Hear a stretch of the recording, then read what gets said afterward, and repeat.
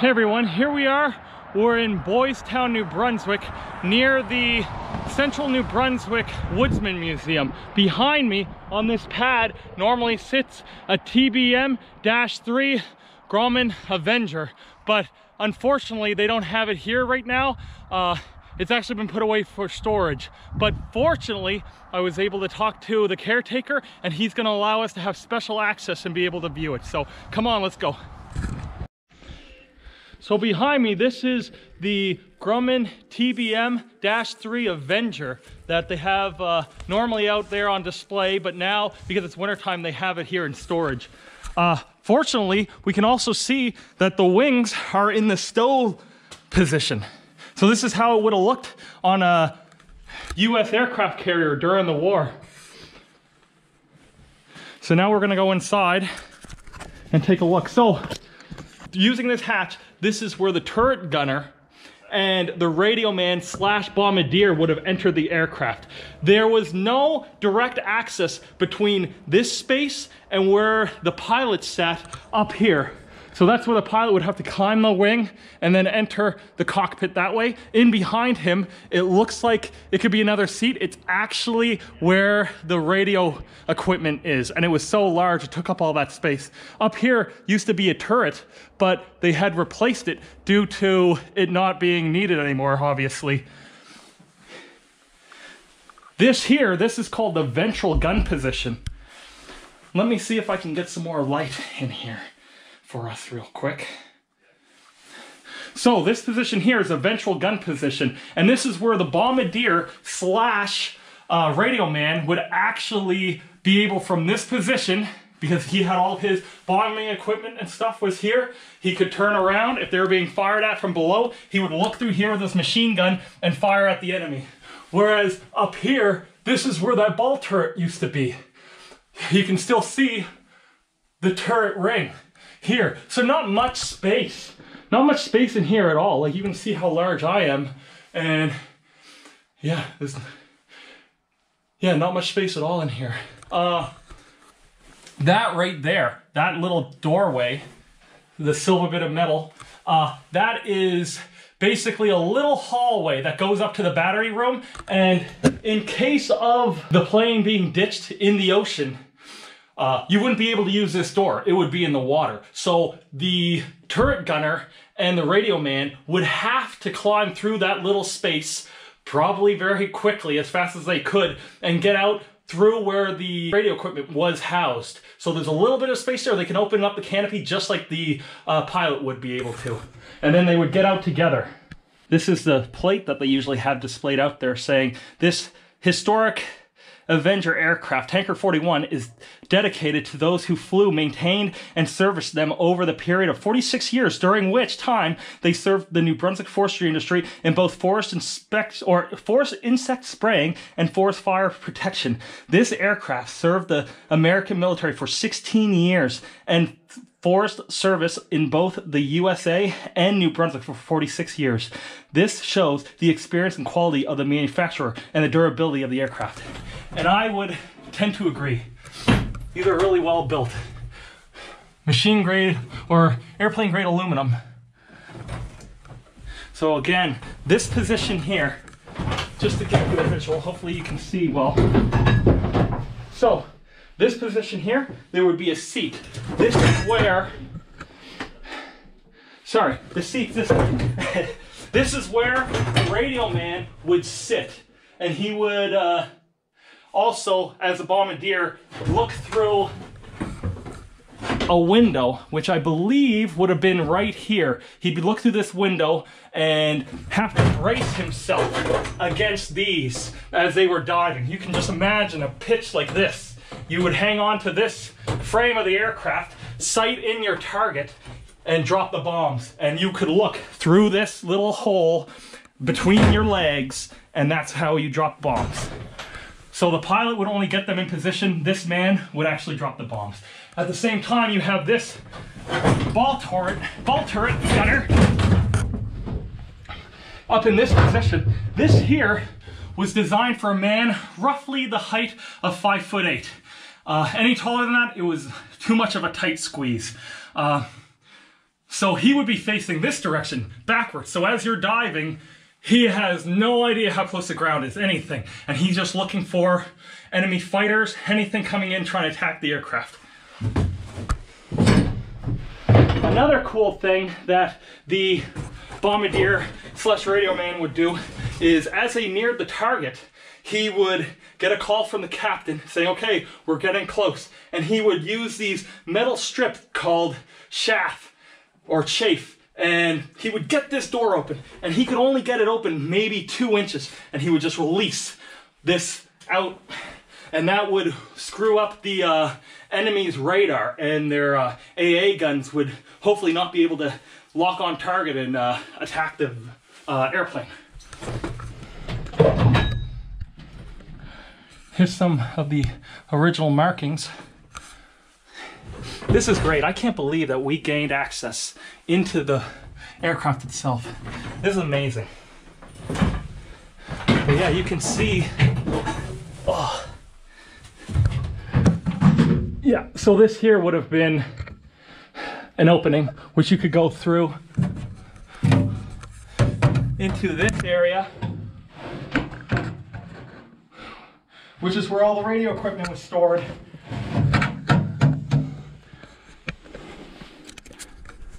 Great. Amazing. This ball turret, it was electrically, so it was moved electrically. And what they would do is the gunner would have basically a controller, or like a remote control. And as he turned to the left with the controller or right with the controller, this whole turret ring would spin. And it had safety so that you wouldn't shoot the tail off, because if you could see out through here, that's the tail's right there, so you'd have these stops that would keep you from blowing your aircraft apart. Yeah, this is great. This is a joy being in here. Amazing. I would never believe that I've been inside one of these aircraft. Amazing.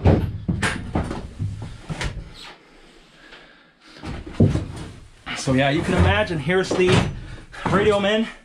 Oh no, bogey behind. He can look out through these windows, see him. He has to get into this crouching position, grabbing the machine gun, and shoot the target. So you can see here, this now they've put sheet metal, but the original canvas must have rotted away. Now they have a trailer hitch, but originally there would have been like a rod out here that would catch as this plane would land on an aircraft carrier. They would land and that would catch the cable to stop them before they went off the edge of the aircraft carrier, basically. This here, as you remember from the other crash site that we were just at, this is what the rear tire would have looked like in the rear landing gear assembly. There you can see where they stow the wheel. The wheels would lift up in flight. They would stow these. So up here we go. That's the pilot just hanging out. We can see here there's no instruments. The instruments have been all removed. There's some of the gauges that are left, throttles. But you can see, so this canopy would come back, and then here, this is where the batteries were held, and this is where those men would have to climb through and get out through this. And again, you'd have a ball turret here, which no longer is there. There you go, that's for fuel. There we are, those are the propellers. I believe the propeller length, it would have been 13 feet from tip to tip. And again, this engine could pump out 1,900 horsepower because this aircraft is actually the heaviest single engine aircraft used during the Second World War. It also was the most efficient or the most effective torpedo bomber and dive bomber of the Second World War. So as you walk along here, they have a sticky, or they have some paint here, anti-slip, so you don't slip right off. As we walk along, I want to show you how this stow wing lock mechanism would have operated and worked. So here we are. That's the landing gear. Up here, this is a pin. So it would come down and it would latch to here. And all this whole mechanism pivots off this one point right here. That's where it pivots off. So as this comes down, they're actually, you can see right there, there used to be a flag that would have come up this and sticks through this hole, and that would allow the pilot to know that the wing was actually locked. But I see here, for some reason, they have it removed. So this is a hydraulic piston.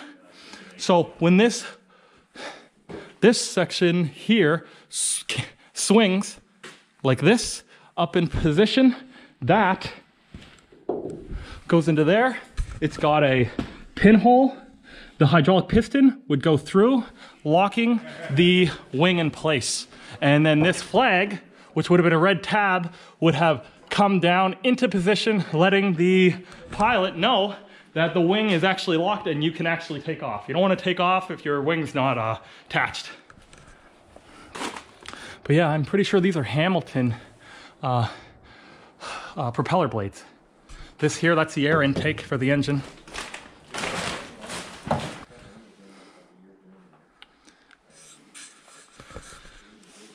So, with these aircraft, the original designer was Grumman, and they built the first 2,000, a little over 2,000 of these aircraft, and they are called the TBF variant. After that, they got put onto other jobs. Mainly, I think they were producing airplane parts for the Hellcat. So then the contract went to General Motors, and they're from, well, the plant was in Ewing Township, New Jersey, and they produced the following 7,000, which we now know are the TBM variant of the Avenger.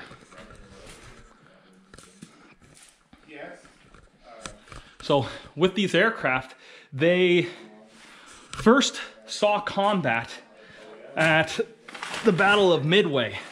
And there was only 6 aircraft that were available at the time for the battle. And out of those 6, only 1 aircraft actually survived not being shot down.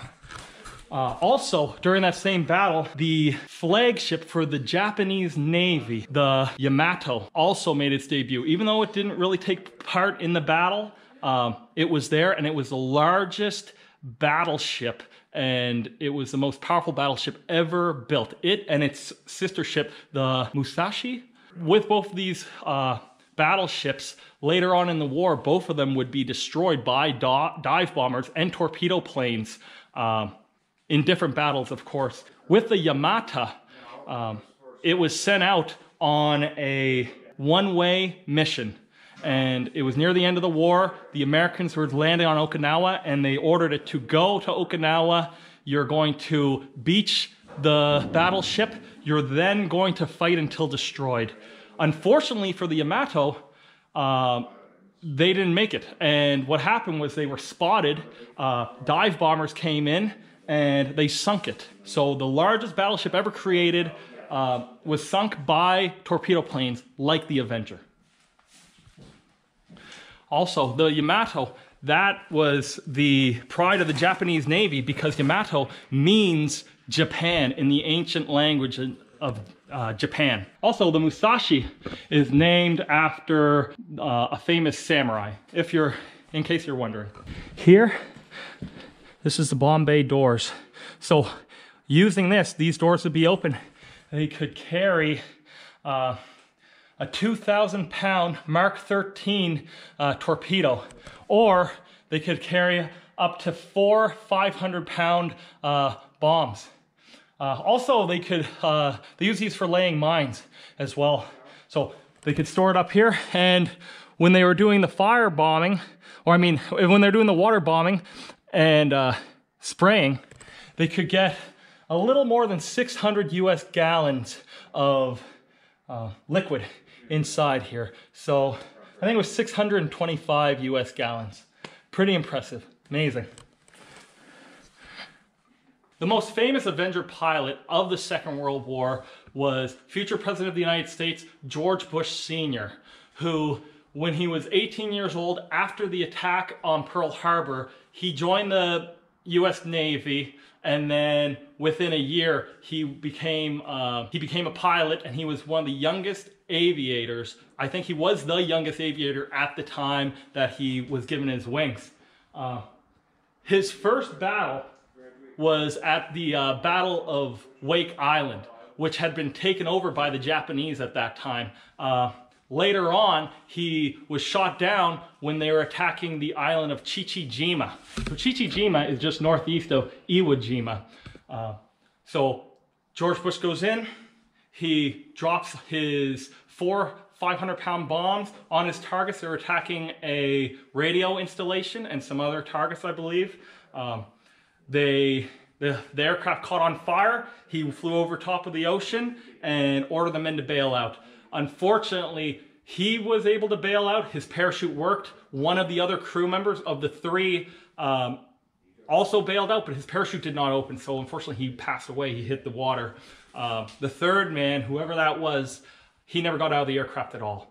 So luckily for George Bush, there were submarines. So normally when they would go in and do these dive bomb runs and torpedo runs, they would leave submarines around the island or around where they were attacking. And when a pilot was shot down, they then would go and rescue downed pilots. So this was a common thing. So George Bush, he was rescued by one of these submarines, the USS Finback, I believe. Out of all of the aviators that attacked that day, 9 of them were shot down. At least 9, maybe 10. George Bush Sr. was the only one who was rescued. The other men, they were captured by the Japanese. They were first tortured, beaten, and then they were all executed. And then some of them, they say their livers were eaten by the Japanese that had captured them. So they cannibalized some of these airmen. So the history of these aircraft and why they're even here in New Brunswick is a really interesting story. So after the war, between 1950 and 1952, the Royal Canadian Navy purchased 125 Avengers from the US Navy, and they were going to use them as anti-submarine aircraft. Within a short time, they phased them out, and then they sold them to private industries throughout Canada. And that's why we have the spruce budworm spraying, and companies in British Columbia, Ontario, New Brunswick, all over the board, they would use these aircraft because they were so versatile. You could use them for firefighting with the water bombing. You could use them as bug sprayers. Just great, and just shows how versatile these aircraft were. Out of those 125 aircraft originally purchased by the Canadian Navy, there's believed to be only 12 remaining. So only 12 of these TBM-3s exist in all of Canada. So that's a sad note. But it's great that they were able to be used this long, and I'm glad and I'm happy here that in Boiestown, New Brunswick, which is the central point geographically of New Brunswick, they had one on display. So if you're driving between Fredericton and Miramichi, you'll see this on your way. Hard to miss. Unless it's the winter time, of course, because then they have it in storage. When the Royal Canadian Navy purchased 125 of these Avengers, it was the most aircraft operated by the Royal Canadian Navy of any type of aircraft that they ever owned. So that's pretty interesting. Also, the Forest Protection Plan of Fredericton, New Brunswick, they also owned about 46 to 48 of these aircraft, making them the largest civilian owner-operator of Avengers on Earth. So that's another thing for New Brunswick. We once had the most of these aircraft, making them integral to the history of our province. So that's a very interesting point. Another thing too is the Amato, because it had the strongest caliber guns and the largest guns of the Second World War, it was able to shoot a 3,200-pound projectile, or a 3,200-pound armor-piercing round about 26 miles, so 42 kilometers, which, to give you an idea of how far that is, it is the distance of 3.5 Confederation bridges, or the distance between Moncton to the Nova Scotia border, St. John to Bloomfield, or Fredericton to Nakawick. So one shell, that far. So if you've ever driven that, you know how far that actually is. I want to thank the operators of this museum for allowing us to gain this special access to be able to share this story and talk about these aircraft. Thank you very much. See you in the next one. This here's the Woodsman Museum, and they have some recreations of logging camps. I don't think those axes were there on most camps as an ornament. So, great place to check out. If you're in Boiestown, you should definitely come here, pay this museum a visit, come see that Avenger.